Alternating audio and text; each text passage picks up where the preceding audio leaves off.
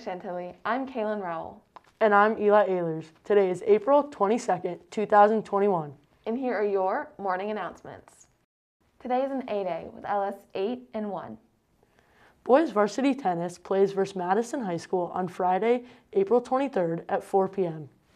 Next week is Staff Appreciation Week. The PTSA is asking that you nominate someone that has influenced you the most, someone you admire, or someone who you think is a great member of the Chantilly family. Your vote will give that staff member an opportunity to win a prize donated by someone in the Chantilly High School community. Voting will take place from April 20th to 23rd, so please vote with a Google form in your email. Join us for the fundraiser at Mod Pizza to support the school newspaper. Mention the Purple Tide while placing your order. Be there on April 26, 2021 from 10:30 a.m. to 10 p.m. at the Greenbrier Shopping Center. Help support girls field hockey from 4 to 8 p.m. tonight at the Fair Lakes Chick-fil-A. Be sure to mention Spirit Night in the drive-thru or mobile order. Earth Day is celebrated annually on April 22nd to demonstrate support for environmental protection. Here are some public statement and announcements created by AP Environmental Science students to teach you more. April 22nd is Earth Day. There are many things that you can do as a student. You can help recycle more often, and by recycling the proper materials. You can also use reusable containers. This can help limit unneeded waste. Last but not least, we can conserve electricity. This can help reduce carbon emissions. Help protect the Earth. It's our home, so you should do your part. In other news, did you know that enough plastic is thrown away each year to circle the Earth 4 times? That's crazy. Well, did you know that 2.5 million plastic bottles are thrown away every hour in America? Let's go to our local correspondent, Adnan Rahimzai, to learn about how we can improve upon these recycling habits. One way we can recycle better is by donating materials we don't need rather than throwing them away. This can be done through sites like Free Recycle and Recyclers Exchange. Also, when going shopping, commit to taking one bag with you rather than using the plastic bags at the store. Lastly, when given a choice between a recyclable and a non-recyclable product, always choose the one you can recycle, even if it costs a little more, because the value of preserving a healthy planet far outweighs any monetary sum. Whether it's paper, plastic, or metal, it's estimated that up to 75% of all waste can be recycled or repurposed, a figure that shows just how impactful recycling can be if done right. First, one of the most important materials to reduce is plastic. An easy solution for your plastic consumption is opting for a reusable grocery bag rather than opting for a single-use plastic bag, which are actually becoming banned in many parts of the world. Secondly, make sure what you're recycling is clean, empty, and dry. Food waste is one of the greatest problems affecting recycling. Also, make sure you're not recycling food, liquids, straws, plastic cups, and plastic dishware. Last but certainly not least, with more and more people opting for online shopping, keep in mind that you can recycle all clean paper and all clean and flattened cardboard boxes. Celebrate Earth Day by enacting these small changes into your daily recycling habits. Reporter A. Himalayan has information about an ongoing holiday that millions across the world are celebrating right now.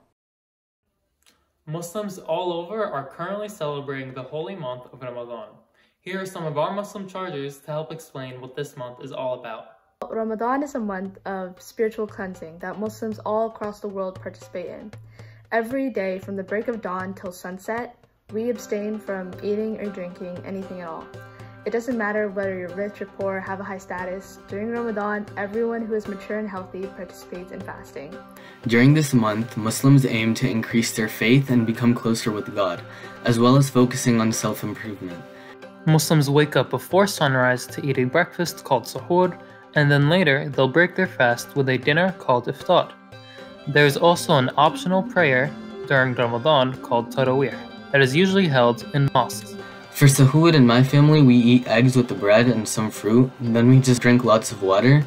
And for iftar, we have samosas, gulab jamun, flan, biryani, and a lot of variety of foods. What I eat for sahur is I make myself scrambled eggs and then drink like 2 bottles of water. And then for iftar, make sure to have like a banana milkshake or something, and then some lemonade with water, and then eat whatever my mom makes, which is a variety of foods. My family and I used to go to Tarawih pre-COVID, but now we read Tarawih at home.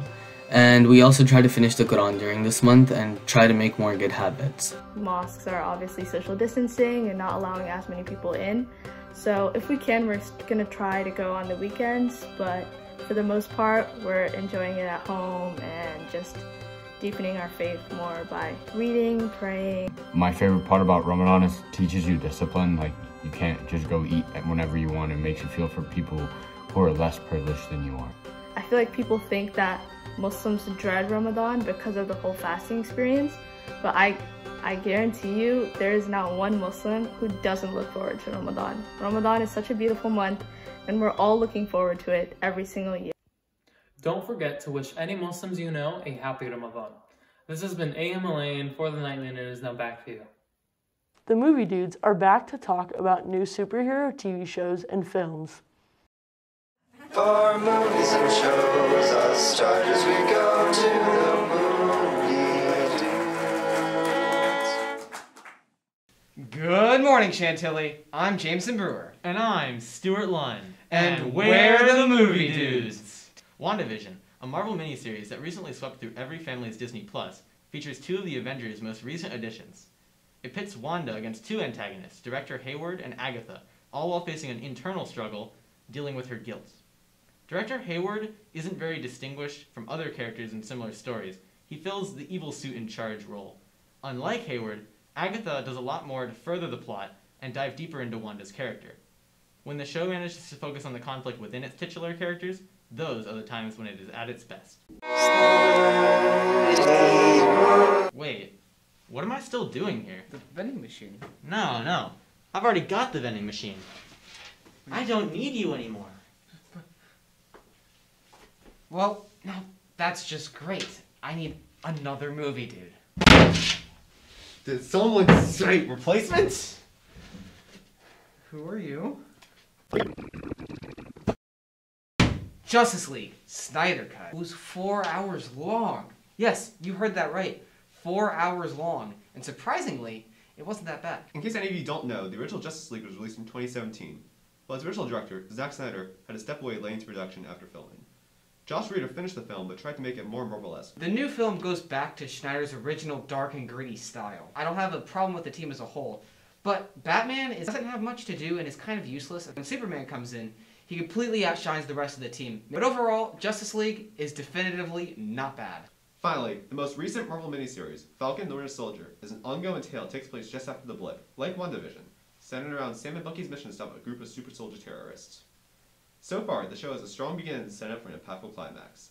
It is definitely a break from the more interpersonal story of WandaVision and goes back into standard Marvel quippy action. And that's all we got for you today, Chantilly. I'm Jameson Brewer, and I'm the Movie Dude. We're the Movie Dudes, signing off. Now back to you. Well, that's all we have for you today, Chantilly. This has been Kaylin Rowell and Eli Ehlers, reminding you to stay positive, stay safe, and have a great day. And we'll see you next LS.